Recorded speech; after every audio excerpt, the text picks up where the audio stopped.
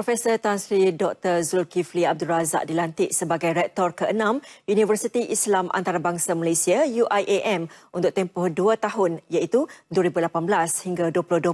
Beliau menggantikan Profesor Datuk Seri Dr. Zaliha Kamarudin yang mengakhiri tempoh perkhidmatan pada 31 Julai lalu setelah 7 tahun menyumbang bakti sejak 2011. Pelantikan Profesor Tan Sri Dr. Dzulkifli sebagai Rektor ke-6 UIAM telah mendapat perkenan daripada Ketua Perlembagaan UIAM Sultan Ahmad Shah. Beliau dikenali dan dihormati sebagai ahli akademik dan pentadbir yang berpengalaman luas. Sebelum ini beliau berkhidmat sebagai pengerusi Lembaga Pengurusan Universiti Sains Islam Malaysia. Daya kepimpinan cemerlangnya terserlah sewaktu menerajui Universiti Sains Malaysia sebagai Naib Chancellor selama 11 tahun dan berjaya menjadikan universiti tersebut berstatus Apex atau Accelerated Program for Excellence.